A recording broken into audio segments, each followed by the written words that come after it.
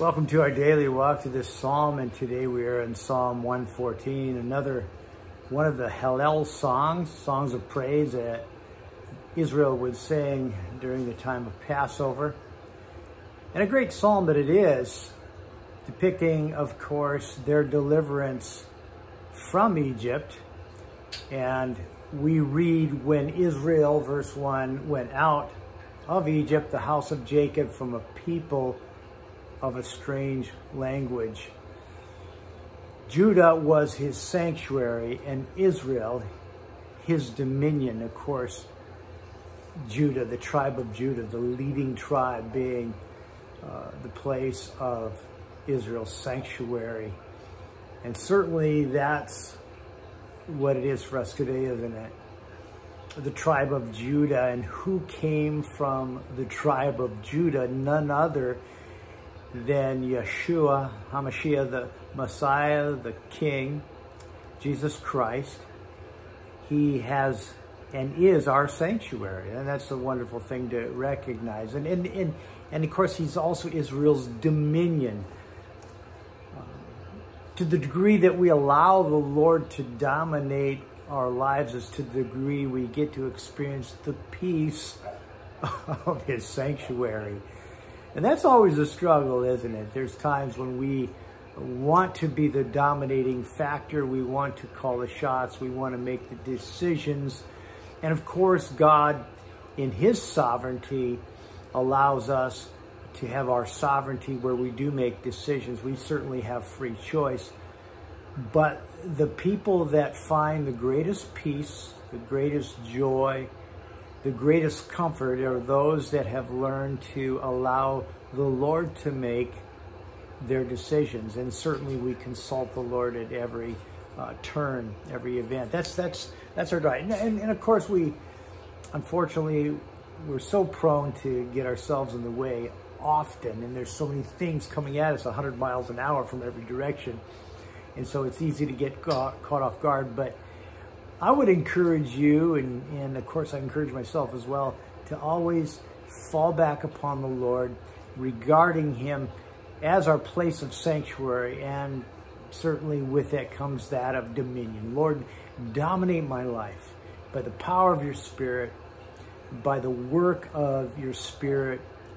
Be that which dominates me in every decision and everything.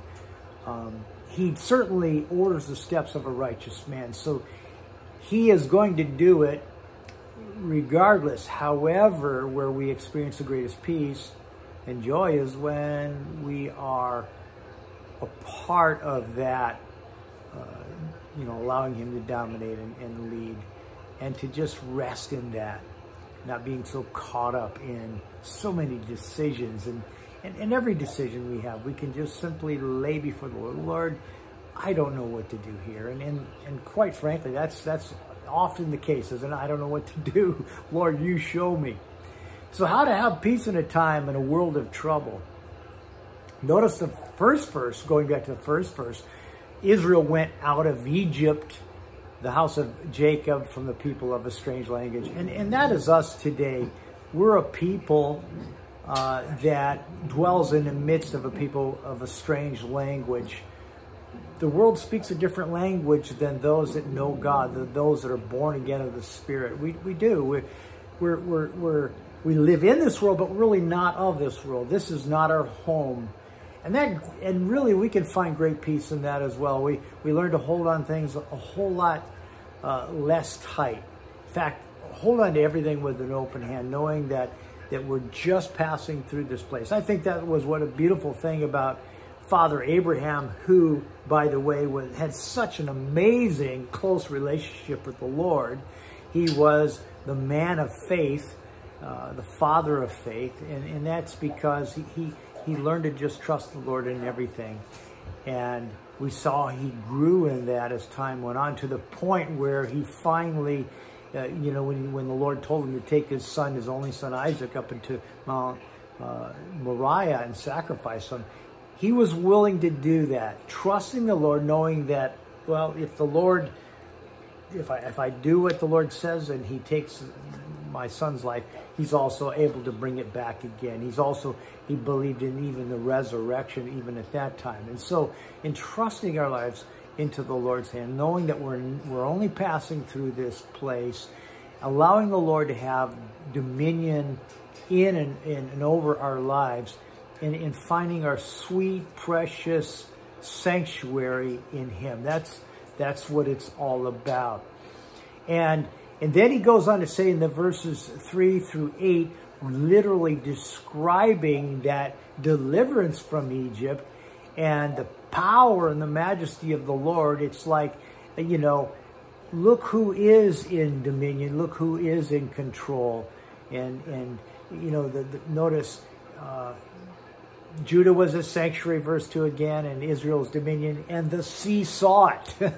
The oceans, as large as they are, they saw it and fled, and Jordan was driven back. And of course, depicting the Red Sea, thousands of tons of metric tons of water being separated simply by Moses trusting, lifting up his rod as God had told him to do, and the waters parted, letting, you know, 1.5 million, 2 million people, Israelites, through there on dry ground, and then closing it up again and destroying the entire army of Pharaoh, Pharaoh included, destroyed in that whole thing. Same thing with when they got to the Jordan River.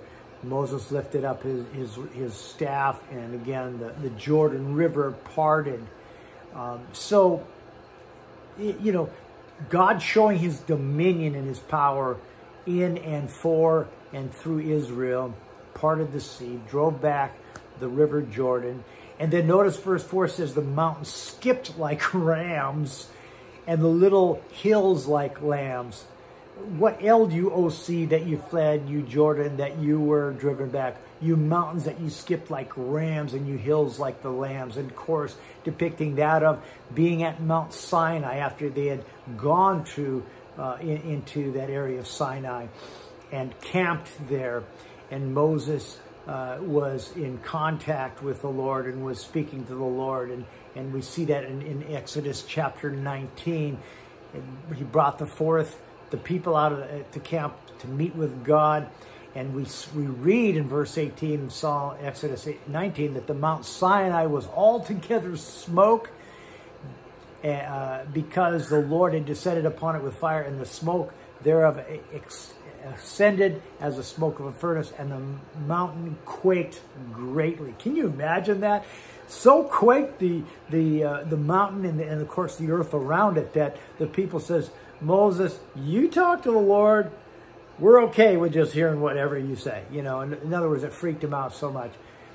Again, who are we speaking of that we lay our lives in the hands of as a sanctuary and as the dominator of our lives? Is nothing, no less than the Lord God Almighty, the King of the universe. And that's the whole point. We can trust him. His word is true.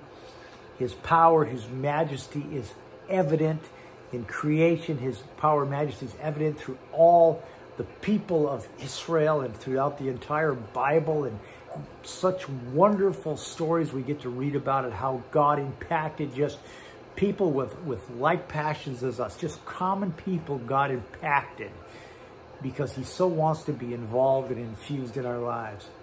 He wants that for you. He wants that for me. And so how to have peace in the midst of trouble is learn to hold on loosely to this world and yet reach out and hold on tightly to Jesus Christ, who is God the Son, where we have favor. Then in verse 7 and 8, it says, tremble, you earth, at the presence of the Lord, at the presence of the God of Jacob, which turned the rock into a standing water and the flint in the mountain of waters. And again, another picture. The people were grumbling and complaining because here they were out in this desert land with no water to drink. And God says, Moses, just go strike the rock. There they were at the area of Meribah. Of course, the word Meribah got the name because of the grumbling. It was a place of Meribah, bitterness, people grumbling. And Moses did simply that in Exodus chapter 17. He stood before the rock, he struck it, gave the people water. And verse 7 of Exodus 17 says, and he called the name of the place Massa or Meribah, because the children, or the chiding of the children of Israel, because they tempted the Lord, saying, notice this, they said this is why, this is why it was called Meribah, or bitterness. The Lord saying, is the Lord among us or not? Really? He just parted the Red Sea? Are you serious? He just delivered you from a land where you didn't speak the language. For 400 years we were in bondage there. And you say, is he with us or not? And then, of course, struck the rock, gave them their provision of water, just as he does for us each and every day. Jesus said, if you're thirsty, come unto me and drink, for I will give unto you a well of living water, and out of you shall come forth torrents of living water. We need to trust in the Lord.